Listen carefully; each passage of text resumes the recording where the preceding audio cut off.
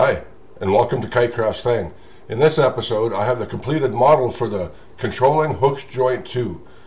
Before we take a closer look at this model, let's find out more about where it comes from. Shut up and sit down.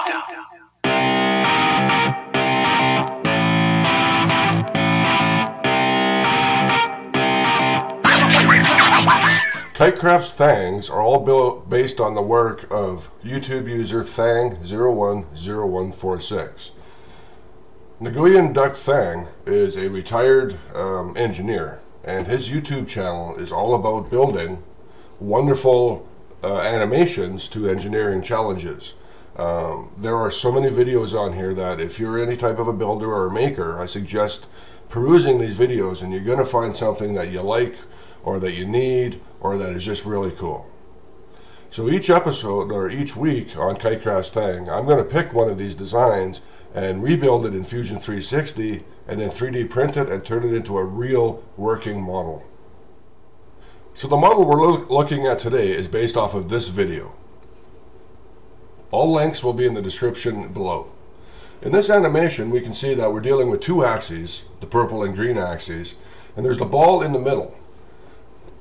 The ball is actually split into basically 4 quadrants by these 2 channels, and you can see how that yellow block slides inside that channel, and then when it moves the other axis here, you can see how the whole ball moves around that red. Now the reason for that is that ball provides support for the yellow shaft. If it wasn't for the ball, then the yellow shaft would somehow have to be probably attached in some manner to the green axis, but without attaching it that way, we have a fully floating system by use of that ball.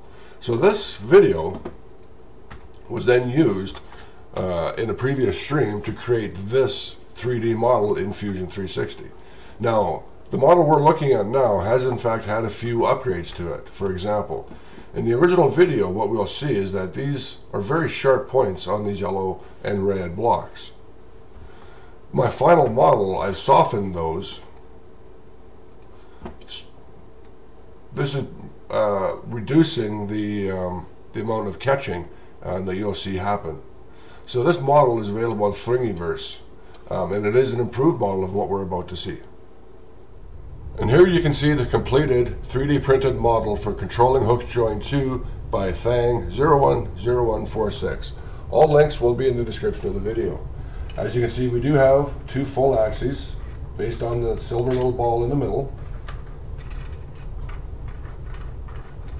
Now, a couple of interesting things about this. Because this ball is free floating, if you push your axes down too far and you were to push the shaft in, you can see that ball will be displaced, and that can actually give you problems. So you have to try and make sure that you're not going to exceed your tolerances for if you're going to be pushing on that ball or not. Now this model actually goes together really quite simply. There's only a couple of screws necessary for binding these together, but we can pop it apart just on this frame.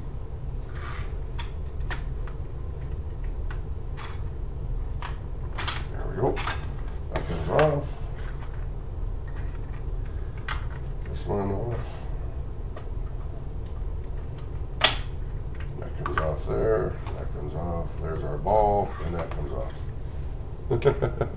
So there's all our little bits. The ball that you see here, as complex as it looks, is actually quite easy. It prints in 3 separate parts. We have 2 parts on the outside, and you can see how they're just going to print flat. And then we have the middle bit, and you can see how it is just flat. So they print really easily. These little holes are meant for 2mm brass rods, just to be used as aligning pins. So when you go ahead and start gluing this together, you see a glue to glue all this together. You can just put little 1.5mm long, 2mm wide brass rods into these pinholes, and that'll let you line everything up when you glue it all together. It's the same on these upper and lower shafts. They're made in several different parts. I can go ahead and hide the sphere, and we can look at the shaft. The shaft, the upper bit, this upper yellow bit that we see here, is actually made in 3 parts. We have the shaft itself,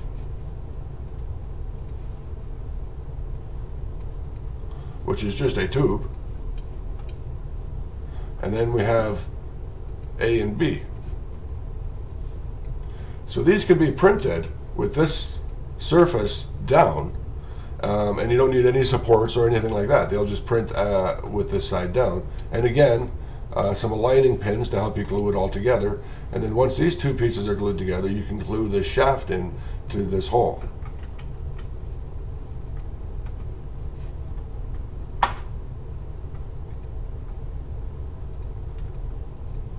The outer and inner rings are split into two parts.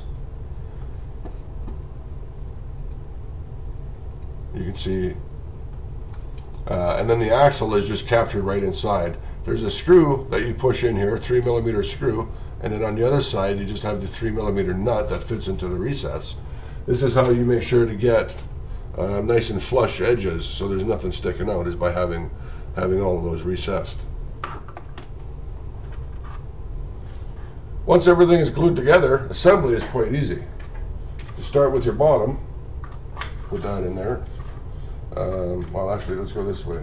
So this goes in to your ball, and then we have a nice action on the ball. You can see that's very smooth. It goes around very nicely. And indeed, the top one does as well. Where'd the top one go? There it is. If we put that in there, you can see it slides around very nicely. But it does catch a bit on those angles. So the new updated ones make this tapered, and it won't catch on there. They'll pass those much more easily. It won't catch on that like that anymore. So let's put this in here. Actually, there. I always find it easier to put that in there first. And then like that. Now let's see here. The inner ones go like that. We take our blue shaft, make sure that goes in there. You can see how nicely that fits in there. Whoops.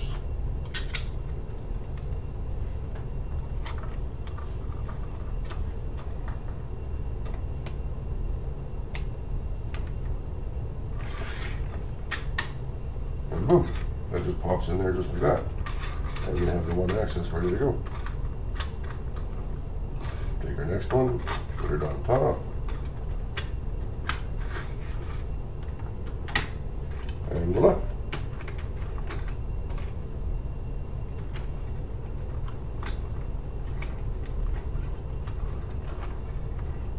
So there it is, Controlling Hooke's Joint 2 by Thang and Kitecraft.